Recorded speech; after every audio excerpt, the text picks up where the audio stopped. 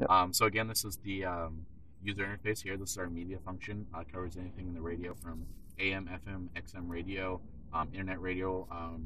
We also have TuneIn and Slacker under internet radio there. If you were to connect your phone via Bluetooth, you can also stream music that way. It would be under My Music and Devices there. Navigation here, you can give you turn-by-turn navigation, Google Maps, live time traffic, everything here controlled just like you would on your iPhone or Android device. Very easy to do, kind of zooming in, zooming out. Aside from that, if you were to choose a destination, you can click on that and you can navigate to that location. All these red marks you see on here are Tesla supercharger stations. They'll charge about 80% of your battery in 30 minutes. So it's a very fast charge, and they're guaranteed free to charge at for the lifetime of the Model S. As long as you have the larger battery. If you have the smaller battery, you can upgrade to include that. So that's all there. Energy usage. So as you're driving, it'll show your energy usage either instantaneously or your average usage over the last 5, 15, or 30 miles. As you can see, we had a pretty similar route, so all of our pattern in terms of accelerating and decelerating is very similar. Full web capability, so you can hop on the internet. We have a 3G connection that streams through the vehicle. So you hop on the internet, you can pretty much do everything except for watch video. There's no Flash player, no HTML5, there's no way to watch video.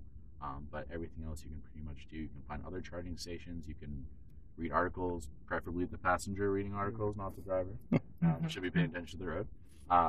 Have this rear-facing camera here as well, so it actually works while we're driving. It's a very wide-angle lens. And what megapixel is that? I'm not sure the exact megapixels. It's definitely HD. I'd say somewhere between like 720 and 1080, but I'm not entirely sure.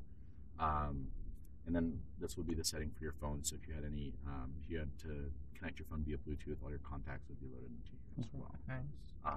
And we are in the Model S. Correct. Yes. This Model S is the standard 85. So this is our larger battery. But our non-performance version. So the black car that we had there was our performance version. So the only difference is the different tuning of the motor. The actual car itself, the chassis, the battery pack, the motor is the same size. All that's the same. It's just the tuning of the motor that's different. And on a full tank, or full, I guess, tank or charge, sorry, I should say. On a full charge, how many? Average about 265 miles. On and what's that in kilometers, like 400-ish? Yeah.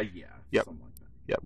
No worries. Yep, and then down here under controls, you have all the information, so you can slide this around. You can do it here, or you can do it touching here. You can pretty much open the sunroof to whatever percentage you want that to. If you wanted exactly 33%, you got it. Driving settings here, a couple different steering modes. So right now, I've been driving the sport mode. You can also change the standard or comfort. Just kind of changes the feel of the steering wheel, how tight it is.